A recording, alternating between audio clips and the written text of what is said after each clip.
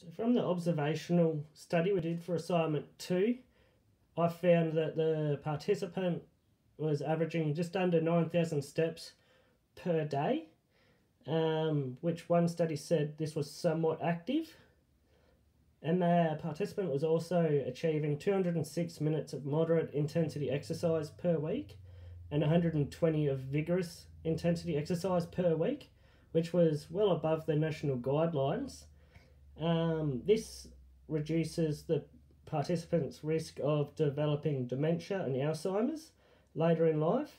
Also, reduces the risk of coronary heart disease, stroke, type 2 diabetes, as well as obesity. However, all these exercise minutes were primarily coming from walking or jogging, so the participant was not involved in any strength exercise, balance or flexibility exercises either, which increases the risk of developing osteoporosis later in life, poor balance or increased risk of falls later in life, and also a decrease in joint range of motion. The other thing I found was the participant was quite sedentary at work. They reported they would sit for 7.5 hours per day without standing up. This increases the risk of heart disease and stroke. So the social cognitive theory is the theory that I'm incorporating into my 12-week program. It involves cognitive factors or personal factors, which include knowledge, expectations, attitudes, or past experiences. Behavioural factors, which include skills, practice, self-efficiency, and environment factors, social norms, access in the community, influence on others. And all these factors are determinants of human behaviour, and they can affect human behaviour. So another aspect of this theory is it involves self-efficacy. This can be by goal setting, so setting a goal in which you truly believe you can achieve through persistence, as well as overcoming obstacles to reach that goal.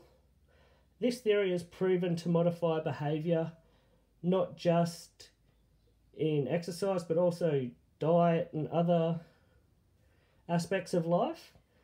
So I'll be incorporating social aspects of this theory to the program, as a participant reported they enjoy exercising with their friends, and I'll also be incorporating goal setting into this program.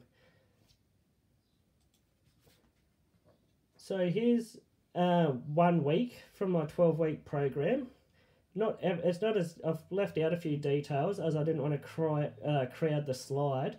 But here you can see Monday the participant's got a 45-minute jog. Tuesday's upper body strength. Wednesday a 45-minute jog. Thursday lower body strength exercises. Friday balance and flexibility. So I thought they could go to yoga or Pilates with their friends. Saturday was abdominals and lower back strength exercises. And Sunday a 1 hour walk. So I've tried to incorporate what the participant was already doing with the jogs and the walk. And then, incorporated strength, balance and flexibility to meet the national guidelines. So the goal of this program was to reduce the risk of adverse health effects previously mentioned from not meeting the guidelines of strength, flexibility or balance.